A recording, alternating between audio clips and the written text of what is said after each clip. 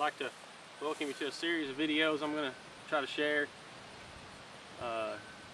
We are beginning farmers, and on this new farm we've had to learn a lot of things, looking for some resources to implement some practices, and how do we come about gaining that knowledge except for the internet. And we found that there's a lack of knowledge out there and lack of information, so we've relied on some friends and some neighbors, but I hope I can share some knowledge that I've gained with you guys. So today I'm going to talk about a new product I just set it up today. It's a hay ring cone feeder. I got this from our local co-op. We'll talk to you, share a little bit about the benefits of it, some of the drawbacks from it, but as you see, the cows are comfortable with it already. So cone feeder here, a hay ring is an important part of a farm. You're going to need one eventually. I decided to go with this cone feeder after doing some research. The information that I found shows that a traditional hay ring with maybe no sheeted sides, slant bars, and that's it, you're looking at like a 25% waste.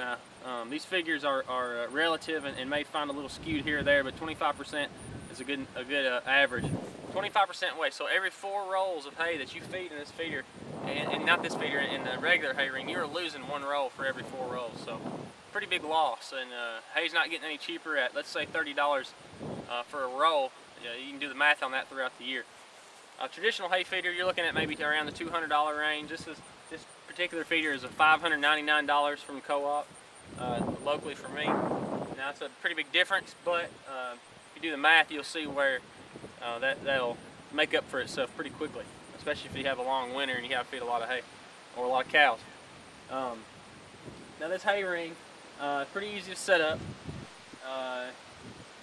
and I'm gonna get the camera here. I'm gonna walk you through and kind of show you how that's set up there.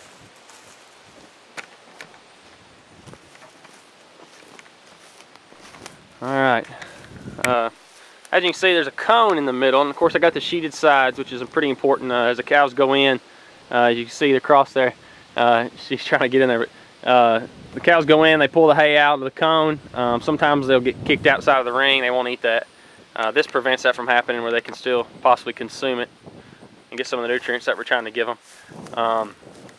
Also, I'm gonna get a little closer here. At the bottom of the cone, you can see there's these clips here, carabiner type style things, very heavy duty.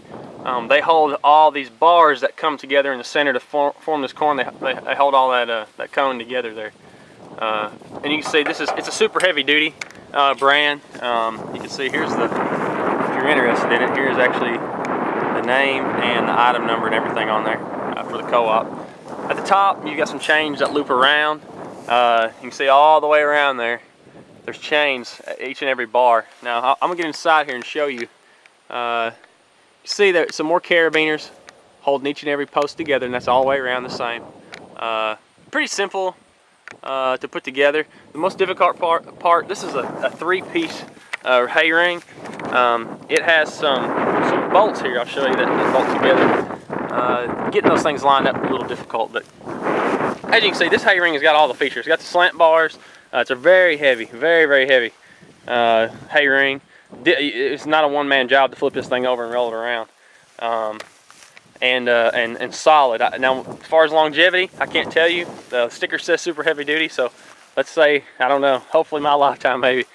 But at the cost savings for this being $600 and the other one being around $200, I believe that you're going to save a lot of money. Just in the first year, you're going to make your money back. After that is a bonus, is a plus. So I picked this up with my tractor and moved it out here. I have yet to feed in it, but we'll see how that goes. So anyway, this is the cone feeder. I wanted to talk a little bit about it.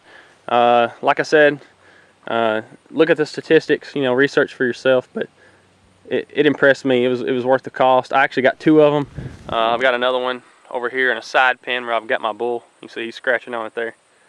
And I think it's going to save me a lot of time and a lot of money. I won't have to move my hay ring as much. That's a benefit. Won't be as much waste on the ground, and my cows are going to get the nutrients throughout the winter and when our grass gets low here, so which is getting close to being feeding time. So I'll come back with you some more videos, and if you have any questions, comment below, and thank you for your time.